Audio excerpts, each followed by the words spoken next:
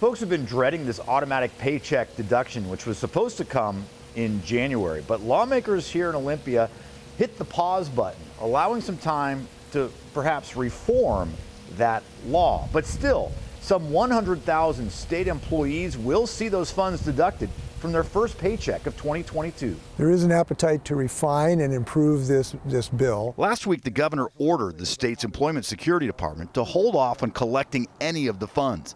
But since the law still is in effect, state agencies are required to deduct the funds, originally set up to establish accounts for Washingtonians to use to pay for in-home or nursing home care later in life. The first long-term care bill in the United States. The bill was celebrated when it was signed in 2019, but concerns have put the plans on hold. Long-term, this is needed. It's a good program. But as we got closer to implementation, we started to see some areas that needed to be improved. Senate Majority Leader Andy Billig says lots of potential reforms are being explored, including allowing those who live out of state but work in state to opt out.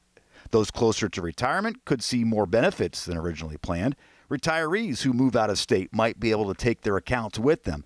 And Billig hopes to keep the contribution rate the same, 0.58% of someone's income. Washington Cares Fund really addresses a pressing need in our state, and that is to help people to afford to age with dignity and to have a great quality of life as they transition in their later years. Why not just say this isn't going to work and let's scrap it?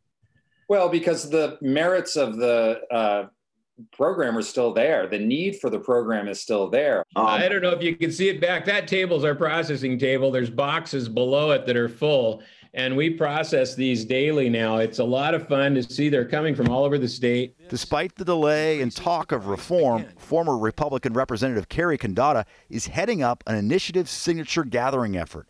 He wants to force lawmakers to make the policy optional or let voters make that call. The train wreck that it started out to be has just gotten worse. It's a twisted pile of wreckage, and it needs to be removed or remodeled completely from the ground up. Republicans are calling on Governor Inslee to bring lawmakers back here to Olympia for a special session before the law is supposed to go into effect in January. That is not expected to happen, but Senator Billig said work is already being done on this issue. He says it's one of the priorities that they'll deal with when they do return to Olympia here on January 10th.